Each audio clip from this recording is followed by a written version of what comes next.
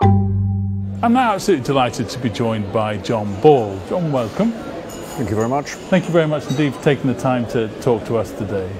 Now you're involved in the mathematics of liquid crystals. Why is that? Well, when I was younger, I was fortunate to hear many lectures from some of the masters of the subject, Frank Leslie, Jerry Erickson.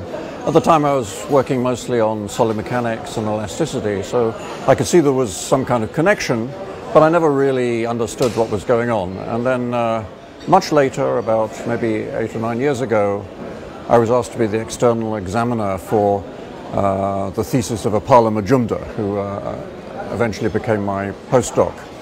And her thesis was on liquid crystals, and so this somehow got me interested, and at some point she mentioned to me this Q-tensor theory of liquid crystals.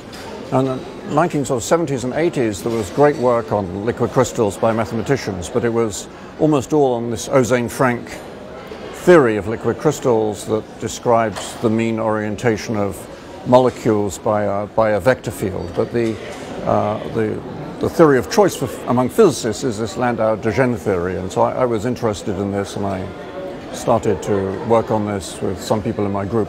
What does mathematics bring to this?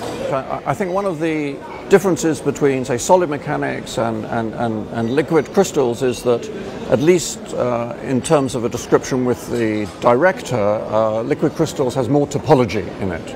And so the defects are described in terms of topological invariance, among other things.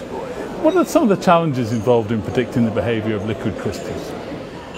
I think one of the main ones which has interested me a lot is the description of defects. As I just mentioned, there's topology involved there.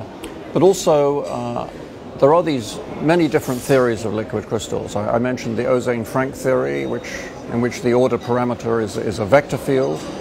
Then there's the Landau-de Gennes theory, in which the order parameter is a matrix. And then there's the Onsager theory, in which it's a probability distribution of molecular orientations.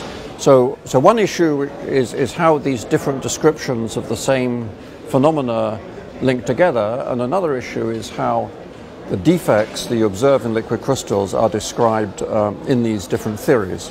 For example, for the Ozane-Frank theory, they really are described in terms of actual singularities, mathematical singularities of the PDE.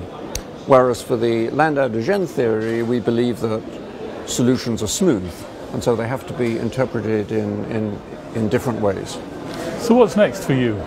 In the field of liquid crystals, I still work on solid crystals as well. In fact, I try to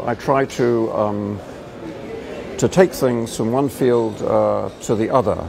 For example, in solid crystals, for many years I've worked on martensitic phase transformations, and there we see defects which are planar discontinuities, whereas in liquid crystals the usual defects that are considered are point defects or line defects. And so I've become interested in the possibility of planar defects, and it seems that there are various situations where at small length scales planar defects are a reasonable approximation. So I'm beginning to explore this, particularly as regards smectic liquid crystals.